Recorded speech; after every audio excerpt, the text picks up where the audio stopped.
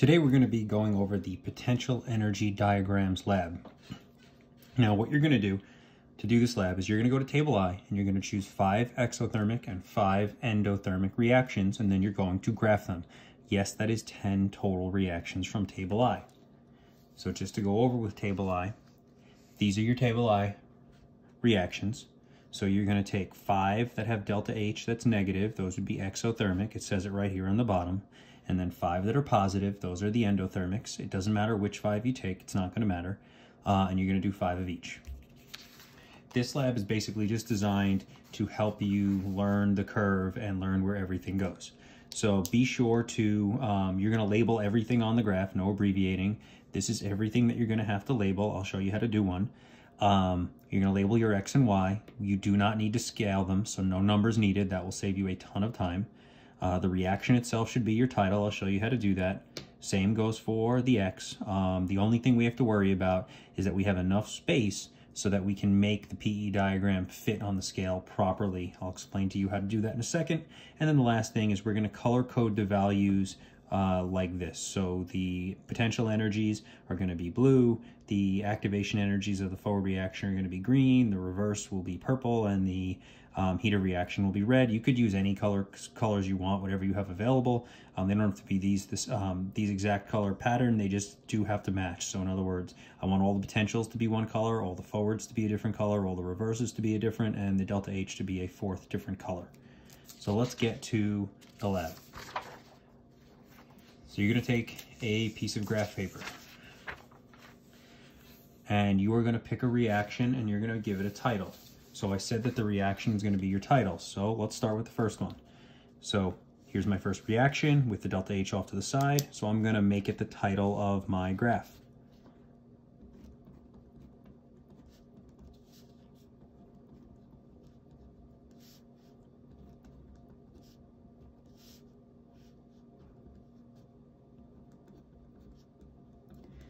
And then technically I could do it like this.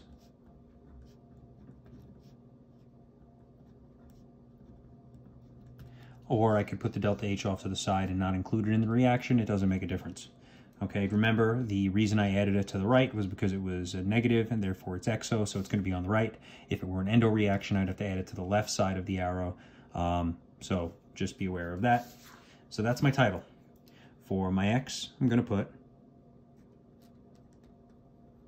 time. I'm not going to label it because the numbers themselves are irrelevant. It's just the fact that the x-axis represents time and the y-axis is going to be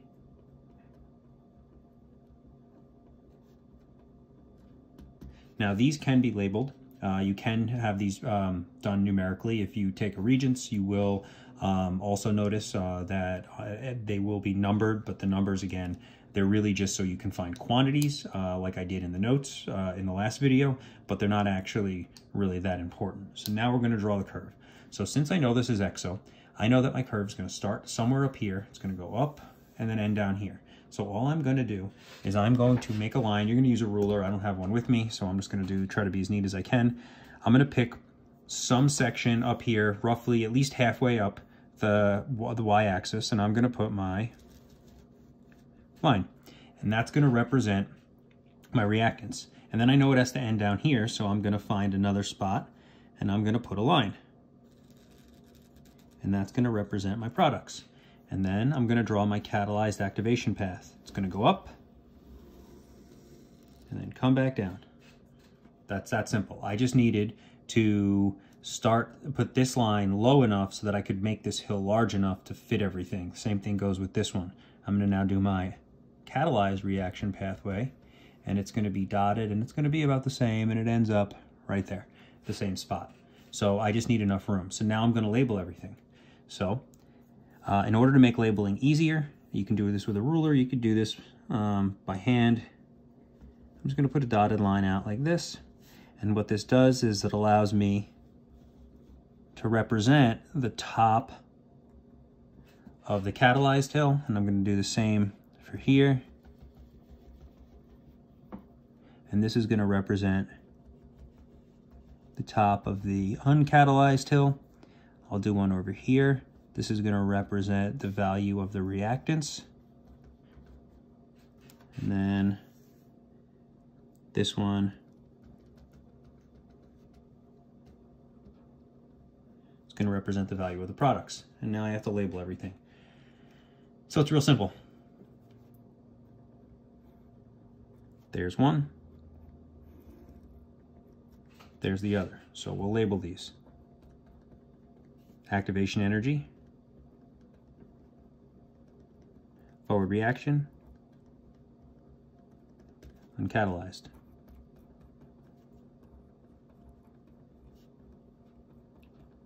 Activation energy of the forward reaction, catalyzed. Those are the two. We can do this next one mainly just because I don't want to smudge the ink as little as possible. Normally I would do all the activation energies first. This is going to be the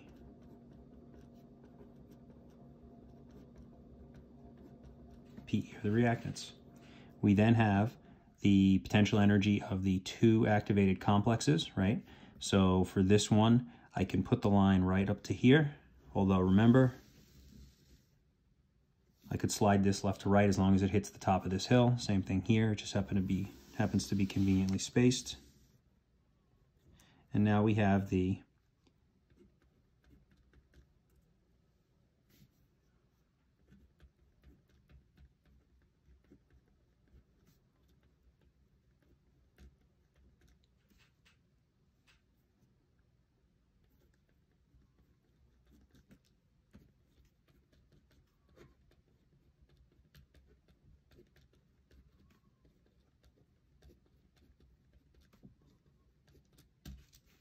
there's one of each.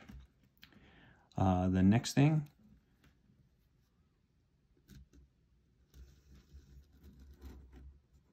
there's that quantity.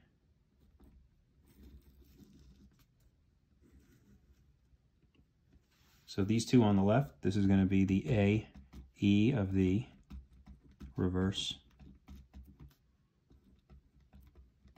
reaction uncatalyzed.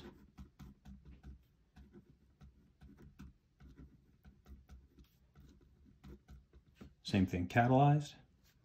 And then this one,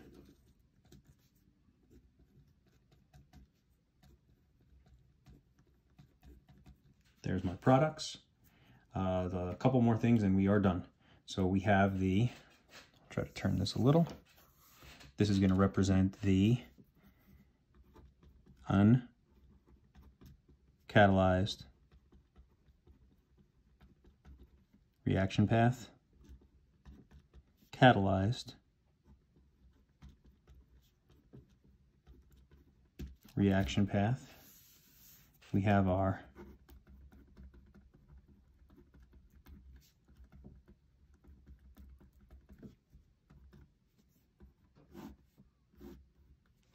activated complexes. And then the last thing would be the delta H, which is going to be, oh, I think I made a mistake. I did. So if you notice right here, the activation energy of the forward reaction, it's the energy needed to get over the hill. It should actually be up to there.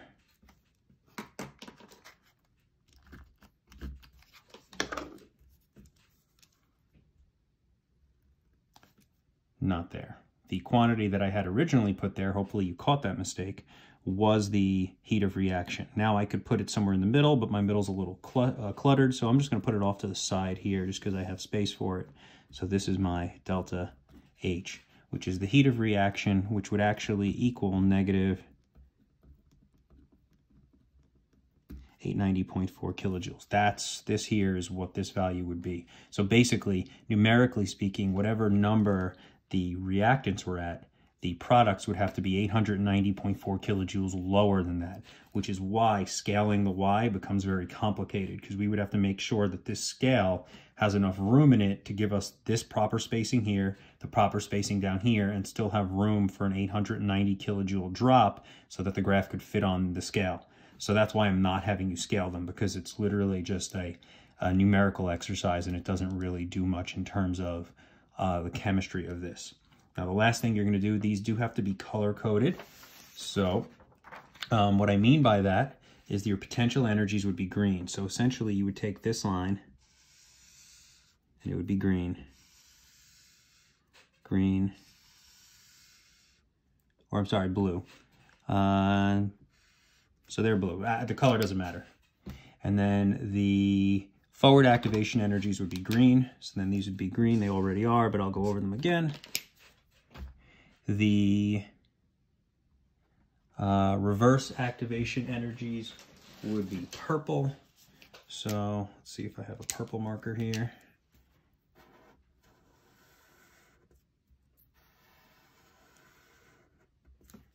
And then the delta H would be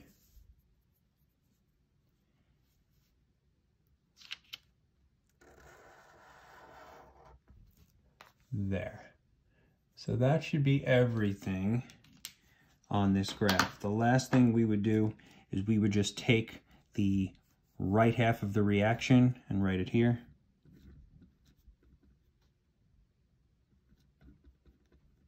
So these would be the products. That line's what would represent them. And then over here, and that's what will represent it. So that would be your entire graph for this, and that would be 1 of your 10. You would then do 5 of these. They're all going to look the same. The labeling's going to be the same. It's just practice. And then you would do 5 endothermic, and the only difference here is everything connected to this line would stay where it is. It would just be pushed up to somewhere around here, and then everything on this line would just get pulled down. So now in an endothermic, it would look like that, except, so these things would all be in the same spots, just their sizes would be different. And then the curve would be obviously going up, not down. And then the last part, well, 2 more parts, there's a checklist. So just so you know, there's 10 of these. So you're gonna do 10 graphs. That's why it's done this way.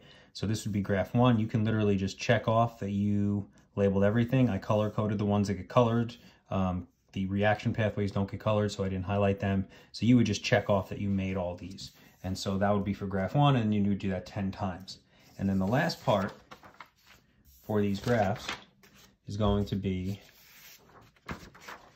on the back of this page. There's some questions, you can do that. And then at the very, very bottom, there's this part, 1A and 1B. So if I look at my reaction, right, here's what I did. I said 1A is, this is my title. So I'm just going to write it here.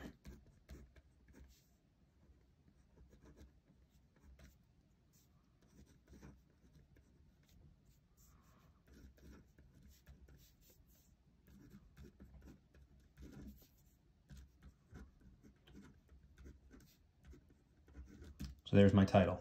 I'm going to then rewrite this with the delta H added to the proper side. So it would just be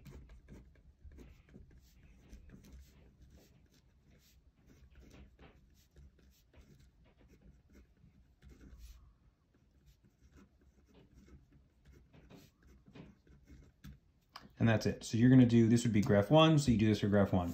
Then there's graph 2, and then it goes on 2 through 10. And then that's the entire lab.